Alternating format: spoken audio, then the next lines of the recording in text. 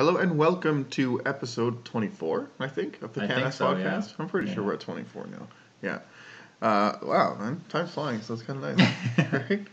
We're almost a quarter of the way there to 100. A quarter to 100. Yeah. We should do like a celebration for our 50th or something. Sure. The 100th. We'll figure something out. This week, so basketball. Actually, the Raptors are doing unreal right now. Oh, yeah. Really cool. Our midweek episode this week will be all about footy. So we're going to focus on the men's national team because that's really the big news of this last little bit for in the world of football. However, there is some women's news that came out recently. I don't know if you've heard this. So it'll be a bit of a surprise to you, but I think I'm going to talk about it and get your opinions on this real quick at some point. Baseball, the Toronto Blue Jays. So the MLB released. Sorry, it wasn't technically the MLB, I think. But one of the reporters, I guess. Yeah. They released a top 100 players right now, and a number of Blue Jays were on it, actually. One actually cracked the top 10. That's pretty sweet, hey? Is it Vladdy? Oh, yeah. Okay. Vladdy is definitely. I was like, man. It's probably Vladdy. He was so close to the Triple Crown last year. Like, there's no way Vladdy is not a top 10 player in this league right now. But they had a couple others. Like, I was a little surprised at a couple of them, to be completely honest with you. But, yeah, I mean, Vladdy's in there, so I'm kind of nice. I think it's like 5 or 6 Blue Jays that were on there. That's pretty good. Yeah, considering there's 30 teams in the league, 100, like 3.333 is how many players on the team they should. The Dodgers had like 20. Not really surprised there. No, I mean when you can buy yourself a World Series at that point, right? Oh yeah, it's just brutal, man. And we'll look through that a little bit later here. Hockey. I mean, we're always going to talk about hockey. There's a little bit of golf. Oh, I think we'll recap the match play tournament that happened last week because we left off at the semis. Yeah, the semis at Corey Connors at the semis. So I guess moving on, can we start with soccer? Yeah, we can start with soccer. Cool. A little bit. Soccer on the women's side again, no men's side. Because that's the midweek. Yeah. On the women's side, Janine Becky has announced a 3-year contract. And it is not an extension. She is leaving England, and she is going to play with fellow Canadian and Olympic gold medalist Christine the Goat Sinclair at Portland Thorns. Oh, cool. Yeah. It's pretty cool, actually. That is pretty cool. She's, clearly, for me, she's going there to be the successor. Yeah, she's going to be the successor. To take Sinclair's spot, I guess. I don't know. I think, she's a heck of a player. She has a lot to learn from Sinclair still, obviously. Everybody does.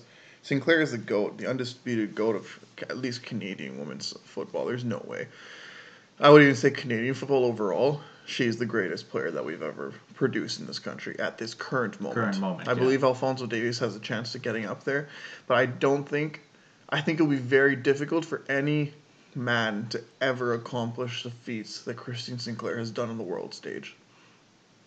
Unless the Canadian men's does really I think well the only thing that will rival is if the men win a World Cup. That's the only thing that can potentially rival what Christine Sinclair has done for the women's she's program. So far ahead for what she's done for Canadian soccer in general. And I like how you said that. Just Canadian soccer in general, not just the women. Christine Sinclair is an idol in the entire nation, in the world, in our the entire football nation, I guess. Really, just man, woman, nothing, whatever. Unreal that Christine Sinclair is an absolute legacy in this country, and Janine Becky is going over there to play with her. So they've actually exchanged some pretty fun pleasantries on Twitter.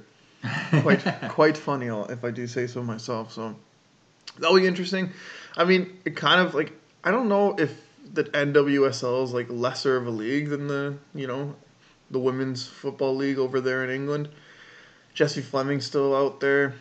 Diane Rose, I think, is still out there. We have a couple bigger names out there right now, playing in the English league. So we'll see. I mean, it's different, right? On the men's side, at least, England is significantly better than the MLS. No question, right? Richie Larea went South American leagues are.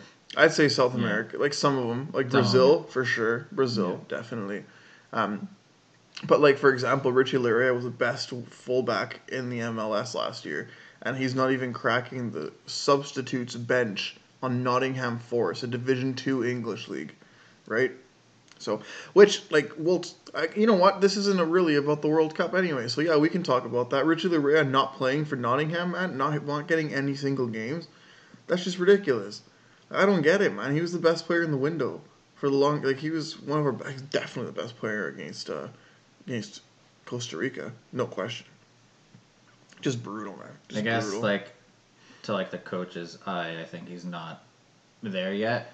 But I guess in the World Cup, I guess we'll see how he plays, and they might change their mind because of how we play in the World Cup. So could be, yeah. This could be a big World Cup for our players. Oh yeah. Hopefully prior, because anyways, sorry. All about foot. I'm just getting so excited. I know, me too. I cried. I was so happy. I was so happy. Did you? Okay, we're not going to talk about this because it's not about the draw or anything. But did you see Davies' reaction to? Yeah. Oh yeah, I was like, that's what teared me. That's what teared me up too. Yeah. That's what made me tear up. I'm like, oh yeah, that's pride, man. That is such pride. Incredible. He was just so happy. Yeah. I love, like, the reactions of, like, Julia Grosso, Christine Sinclair, them congratulating him and all that kind of stuff. It was awesome, man. It was awesome. But anywho, you know what? Like I said, All About Footy's coming up soon. It'll be a midweek, so we'll table a lot of this football talk for that. Let's you know what? Let's go to basketball, man. We haven't talked basketball first in a really long time. And truthfully, the Raptors are killing it, man. 5 games in a row at the moment of recording. I believe by the time this episode airs, they would have played another game. I think they play on Sunday. And they're playing. I can search it up for you. Yeah, if you wouldn't mind, that'd be great. They're playing great, man. Like, they're in 6th right now. They do in play a Sunday. Tied for 5th. Right? They're tied with the Chicago Bulls at the current moment of recording for 5th place in the Eastern Conference. I would not mind having them finish 5th as opposed to 6th, because I would rather play the Philadelphia 76ers and the Boston Celtics, because that's who's 4th and 3rd right now, right? Yep. Yeah, definitely 1 billion% for me. I would much rather play against the 76ers than the Celtics. I don't see the Sixers doing very well. You know what? We might even be able to push the Philadelphia 76ers for home court advantage during the playoffs. That James Harden trade completely screwed him. Poor Joel Embiid, man. That guy's a legitimate superstar, but that trade screwed him. Let's not sugarcoat this. No, it did. Yeah. It did. I think, like the Brooklyn Nets definitely won that trade. 100%. For sure. 100%. So, touching back on like, the Raptors, like, I felt like not too long ago that they were, like, 11th, 10th, 11th, barely in the play-in spot with, like, half the season left, and we're like, oh, man, these like guys last are time done. we checked, Start I think tanking. last time we checked, I think we saw them at, like, 8th or something, or, like, just barely making into the play-in. And at that point, we were shocked. Right? Like, we were talking about, man, okay, these guys are way overperformed. Like, what are we thinking now, man? Right? Can these guys win a playoff series? I think so. Like, with against the teams that are ahead of them, I can see them, like, pushing Game 7 and with one of these guys. So this is their issue. They're not a deep team. Right? They have 6, maybe 7 guys that can play, and, like, at a really high level. They don't have a legitimate superstar yet. Pascal Siakam and Fred VanVleet are playing like gods. OG Anunoby, Scotty Barnes, and Gary Trent Jr. are playing unbelievable basketball at this time. Oh yeah. And at that point, but that's it. That's like 5. You know, we got Boucher who's doing okay. You know what I mean? But like, you have 2 or 3 guys you can take off the bench for this Raptors team. When we won the championship, I don't even know what it's called, the NBA championship. I think that's what it is. Vince Lombardi trophy? No, that's the football, you idiot. That's football. What am I thinking? It's okay. What is it called, man? What is it called? Like, oh god, I was just too much sports. You know what? In my I'll brain. search it up. You just keep going. I want to say like Masterson, but that's also hockey. Yeah, search it up before I make myself even more stupid. Good lord.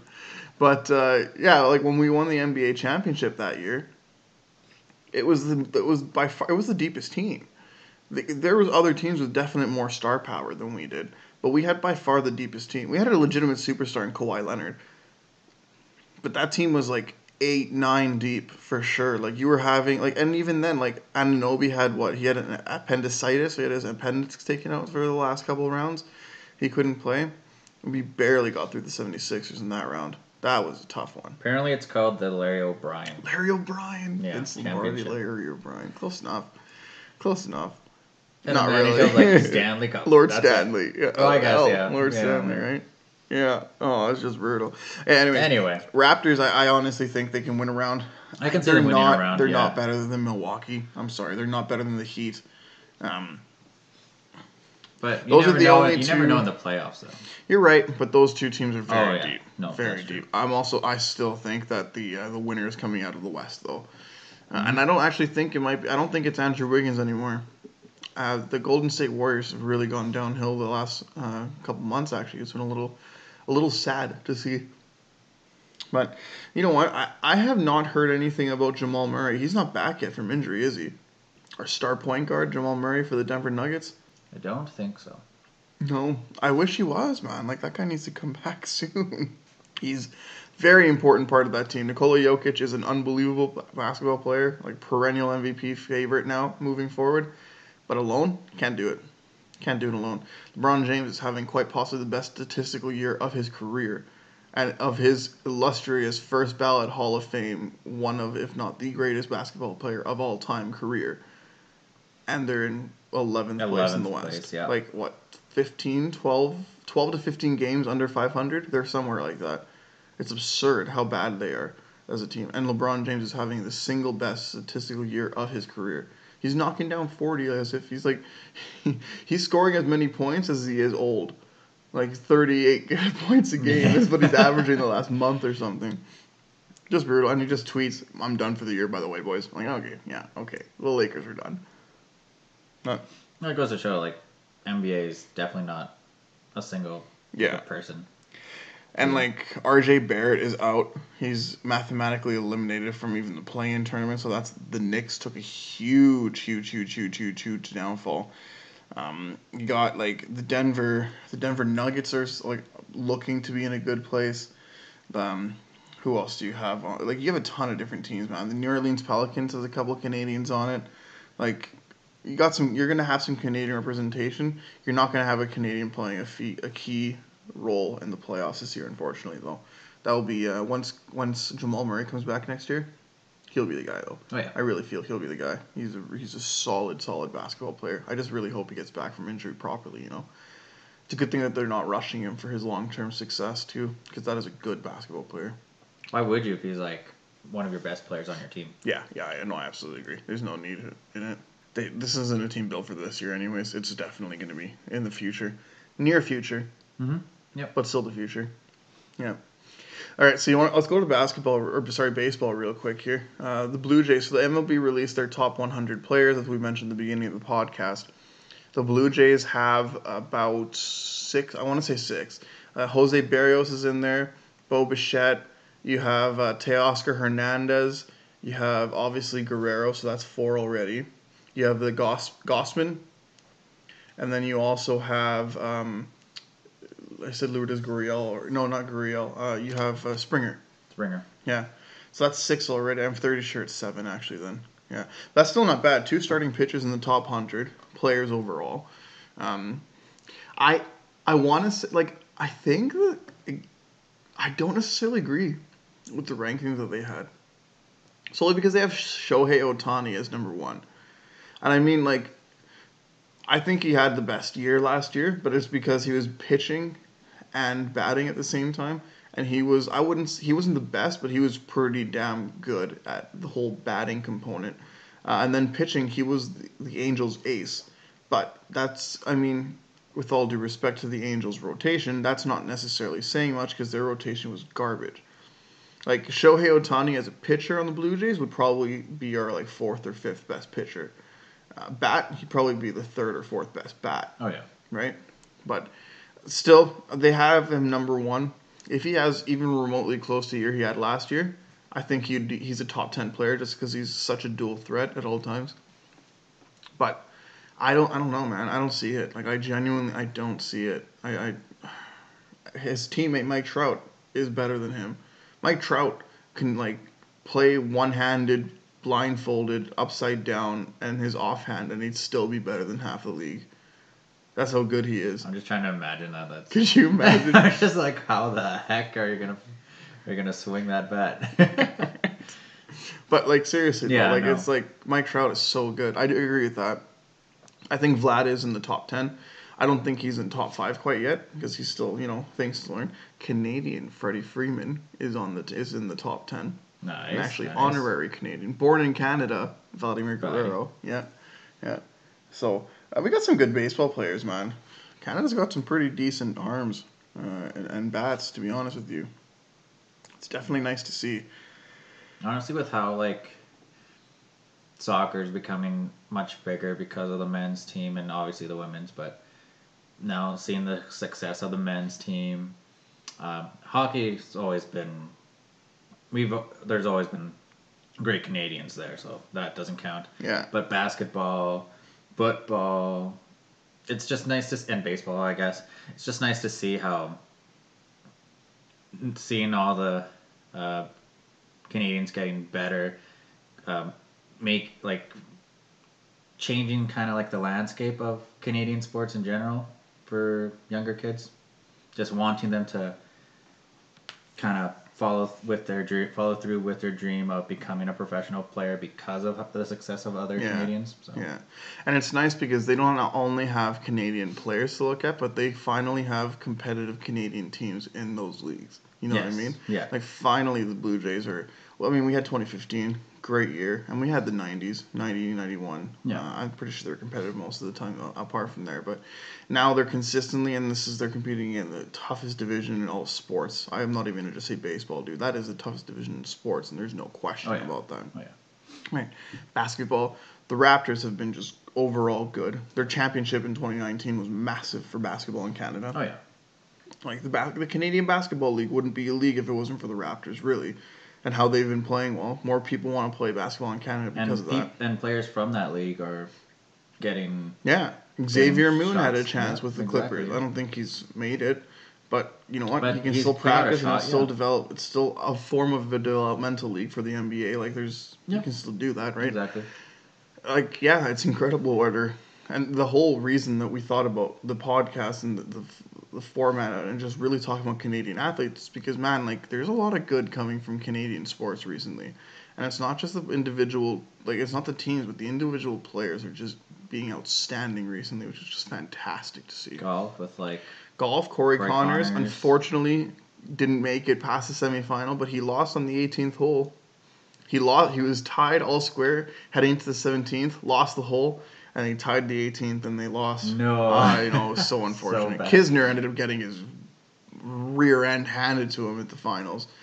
I think Connors would have done a better job in the final, but still nice. And that's also good for his President's Cup bid because he's the only non-American to make it that far. Yeah. I think he's the only non-American to make it past the quarters, if I'm not mistaken, because there was a couple in the round of 16. Yeah.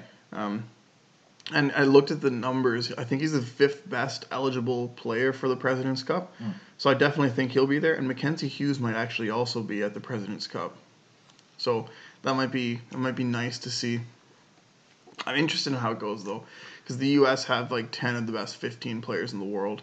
Oh, yeah. And like there's two non-European or American players in the top 10, I think, if that. Just nuts, man. Just nuts how good those American guys can be. Just insane.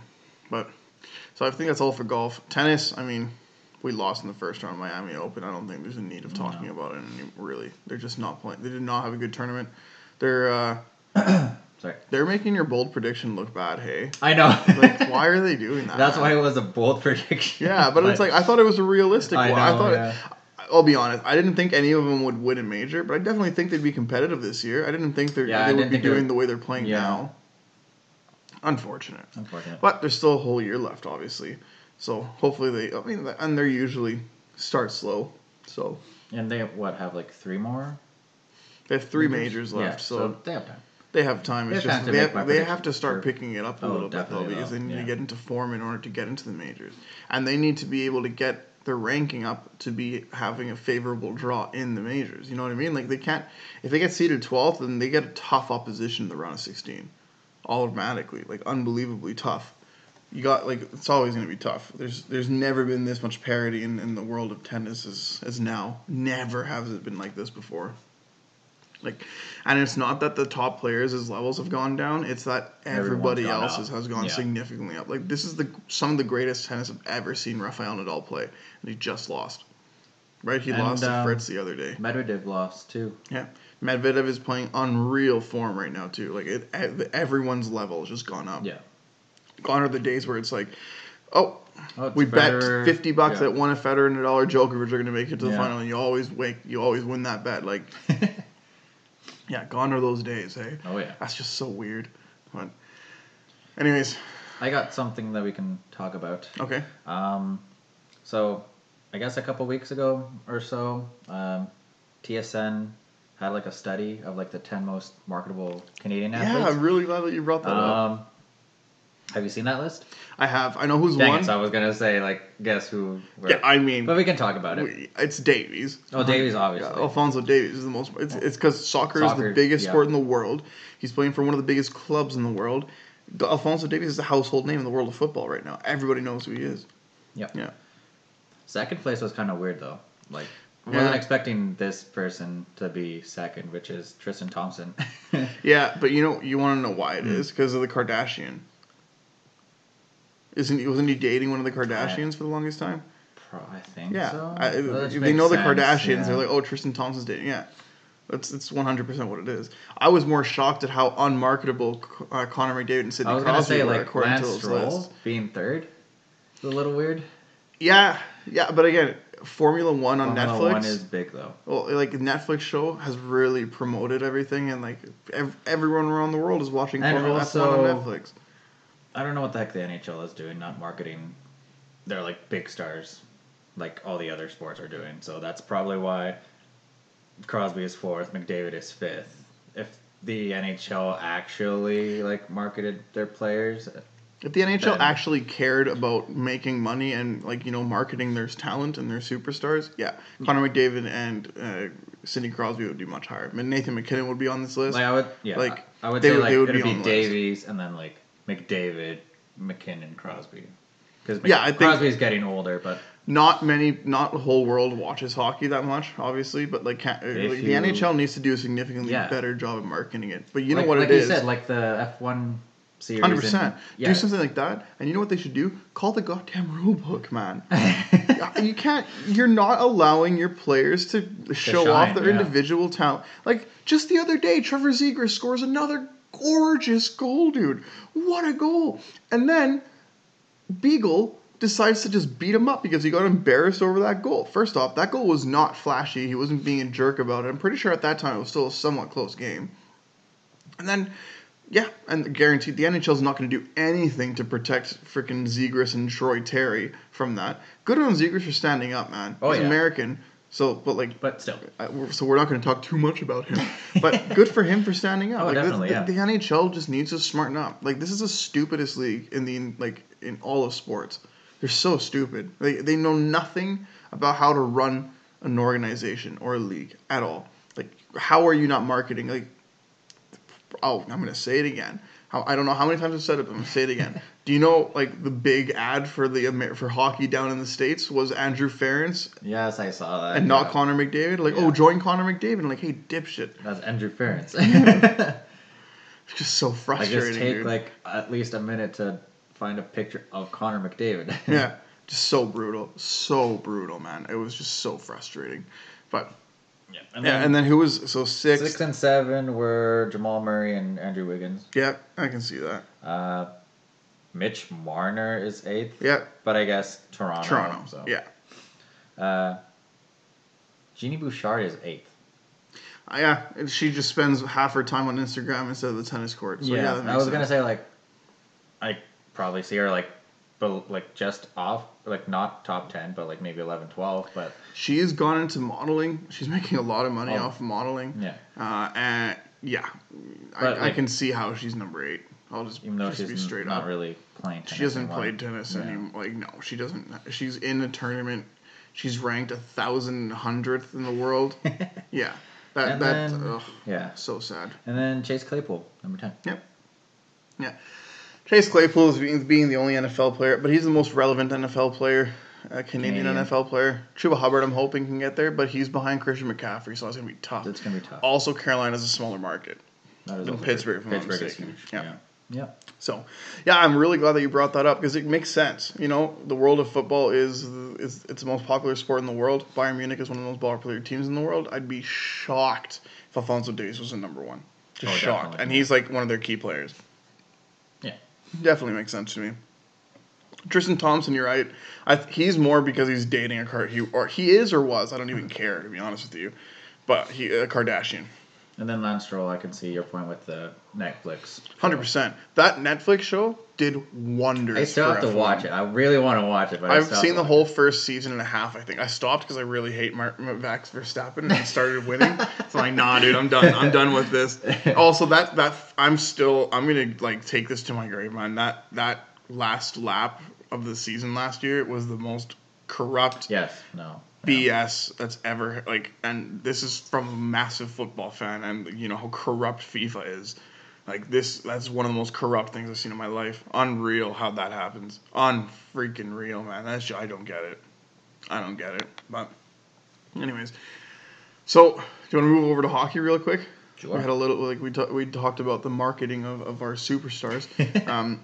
I went to the Oilers game live on Wednesday against the Kings. Oh, you went to the game? Yeah. Nice. And I remember why I stopped going to the games live. Because the officiating makes me want to throw everything I have in my hands onto the ice or even just jump onto the ice and punch the ref in the face. My God.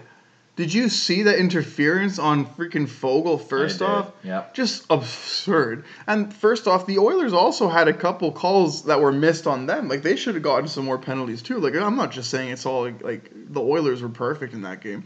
The officiating is the biggest atrocity in the world of sports. And you can't make the excuse, oh, but it's so fast. Hockey is so fast. You have like 3 refs on the ice. At least one of them would have saw it. And sometimes it happens like right in front of them too, and they don't even call it. That interference was in front of him. He actually had to get out of the way to get away from the hip check, the ref.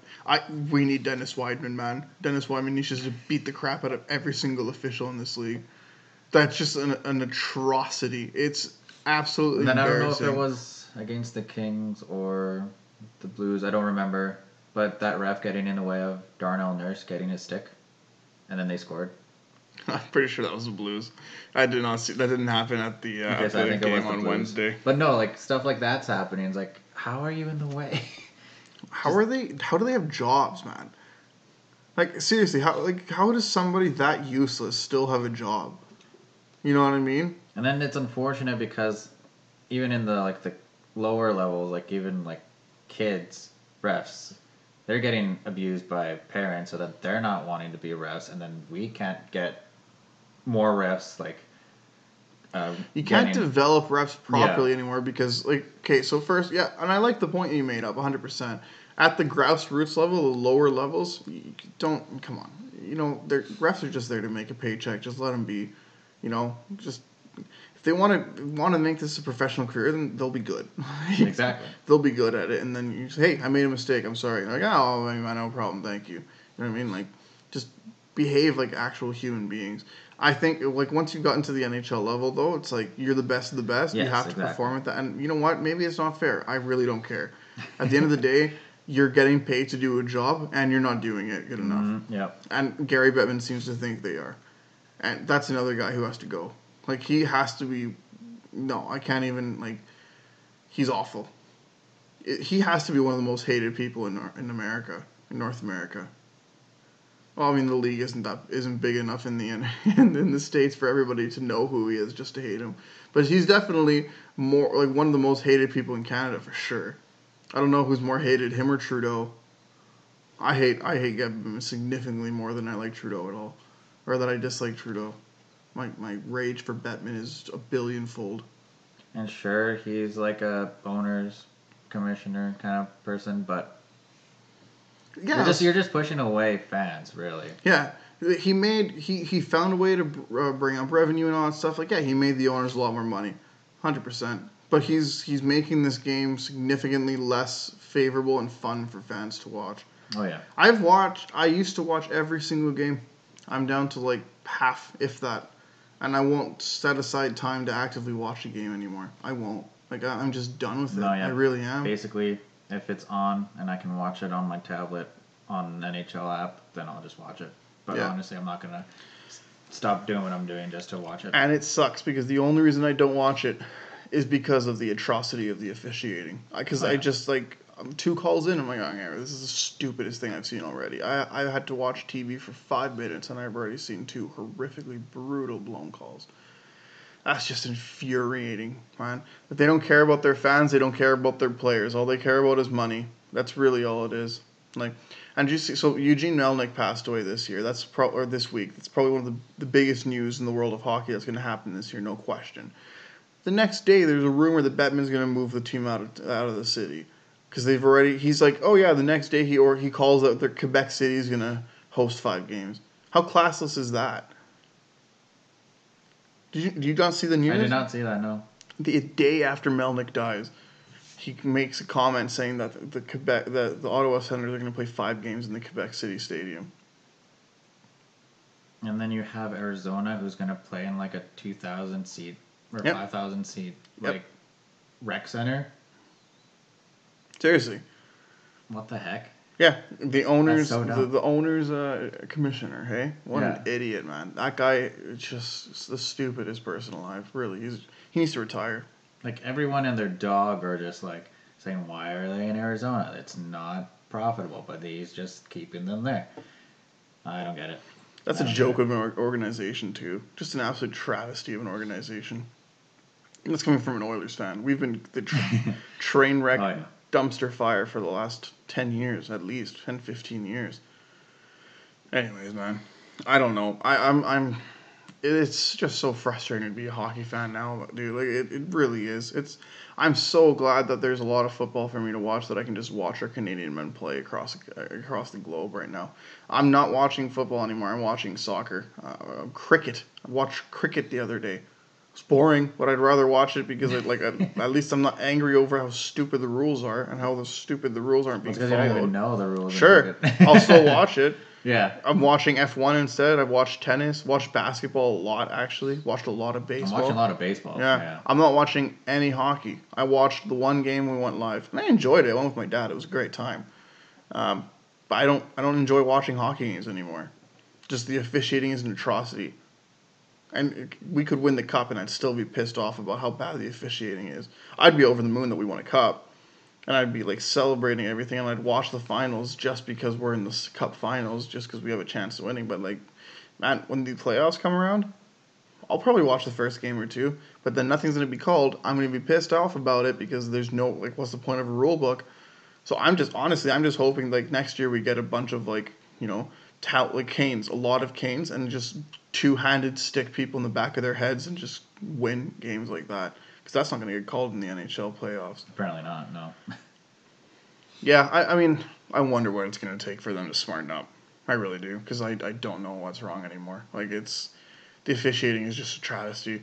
There's a couple games where we've had good officiating, and those were very fun to watch, because they either they consistently let things go, or like the most blatant calls they would at least call. You know what I mean? Like the little hooking, no. Right, but when you're like manhandling on top, you're on top of a guy, you're like 2 hands on top, like just bear hugging him, and he's skating down the ice. You're like, no one better play on. Yeah, I even saw like a video of like McDavid even doing that, and there was no call. Like, it's just like, yeah, he's taking it to himself, like just because he's not getting called, might as well just do it or whatever. But he's not getting called doing that either, and it's infuriating. Refs are just letting everything go, and it's just. Yep. Not fun to watch anymore. Nope. I agree. No.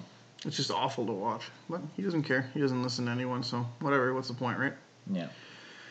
But, I mean, the playoffs are pretty much have been set in. Actually, I've never seen it like this. The playoffs have been set in the East since like November. Yeah, I know. Isn't that nuts? Like there hasn't been any there's been changes between 1st and 8th, but there hasn't been changes between 8 and 9. I'm pretty sure since November. That's just nuts to me. Nope. Yeah, I've seen these same 8 teams just changing around themselves, but it's like it's set. I think Toronto actually might be a wild card. They're not making out of the first round this year. Their only hope was to finish second in the Atlantic. Their only hope. Because they're not beating either Boston or Tampa Bay this year. And they're definitely not beating Carolina or Florida. Those are exceptional teams, man. And right now they're 1 point behind. Boston? No. Tampa? But still, they're not going to beat Tampa. No. But they're not even going to play Tampa. Or are they third now in the Atlantic? They're third in the Atlantic. Oh. Yeah.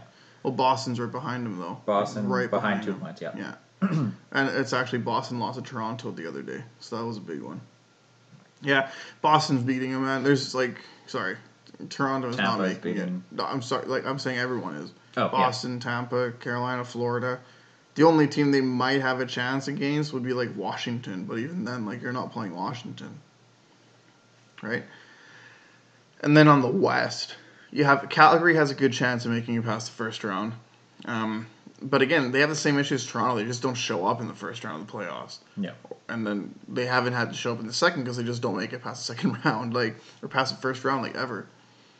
Edmonton looks to be they're in the driver's seat of their playoff hopes right now. I mean, Vegas keeps on winning behind them, so that's their only competition.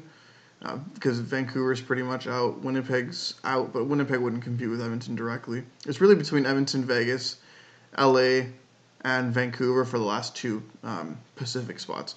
Because they're not going to get the wild card. No, the wild card is going to the Central. There's no question. And then Winnipeg is completely out now, man. They had to go 10-2-1 just to have a chance at making it, and that's not finished. They're not finishing that right now. I know, that defense was just porous this year. But I'm interested. Maybe we can. Hopefully, when the playoffs get announced and when we have more of an understanding, we can do our midweek episode, or we can do it's just a full-on episode on just playoff previews. And we'll see.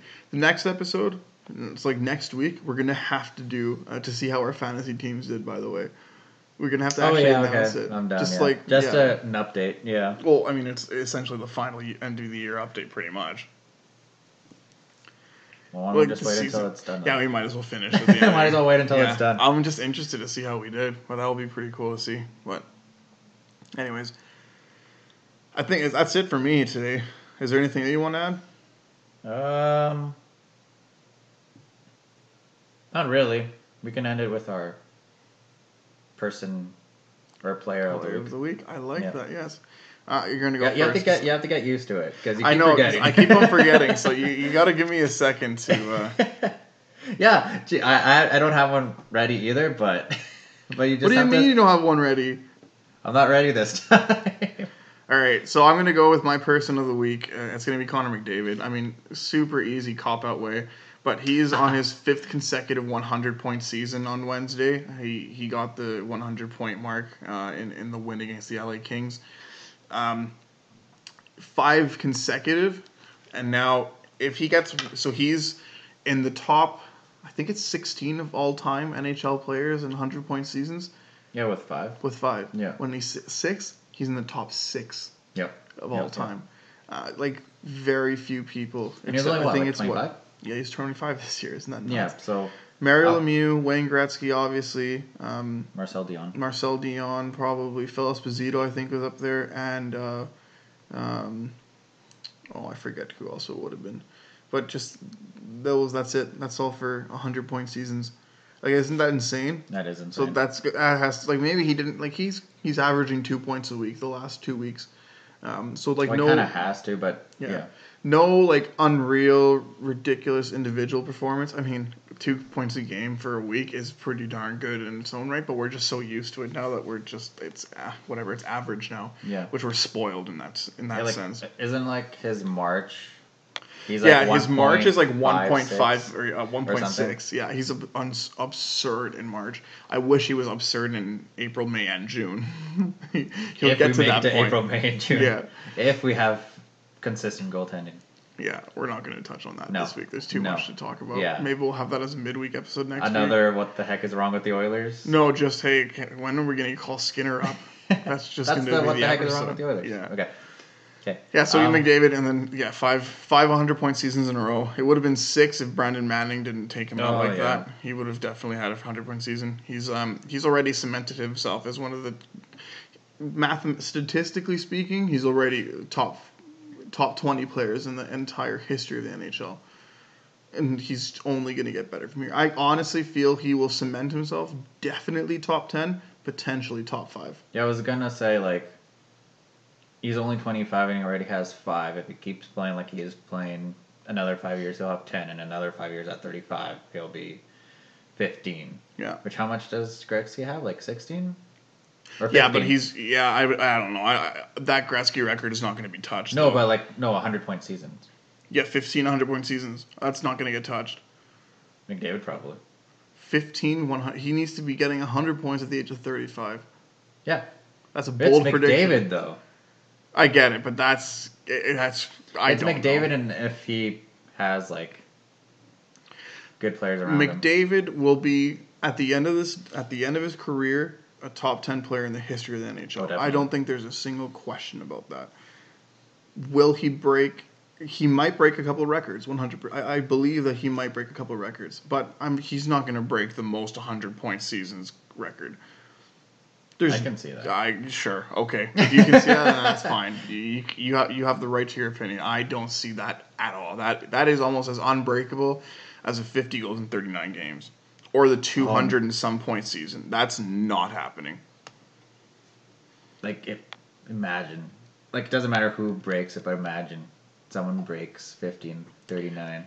You know what it's going to take If the Oilers' power play starts the way it did this year and is consistent like that for an entire season, at that point, and only at that point, do I think one of McDavid or Draisaitl will be able to break one of those bigger records. Well, it's going to be Draisaitl because McDavid. The goals one? 100%. Yeah, because McDavid doesn't. Draisaitl has the best chance, not named Matthews, to break 50 and 50. 39. No, 50 and 50.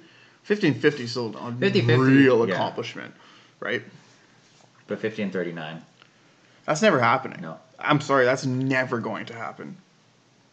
No. I mean, if it gets broken, then I will, whatever. I'll acknowledge that I was wrong. 100%. Who's yours? Okay, mine. Because I wanted to talk about him before we were ending the podcast, but since we're in our Persons of the Week, and I'm going to count last Saturday as part of that week. Okay. I'm going to say Marc-Andre Fleury. Because his 2 games that he played with Minnesota, he had a .92 save percentage versus Columbus and a .97 against Philadelphia. Mm-hmm. That's crazy.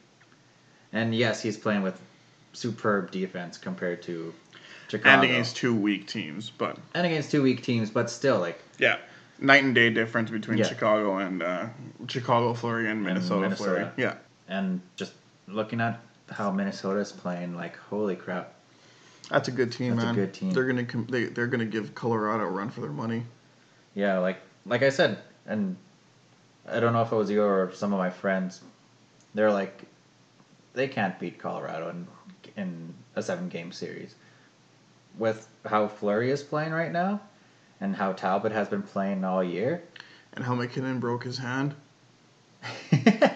Well, if he comes back for the series, but still, they have a good chance. I agree.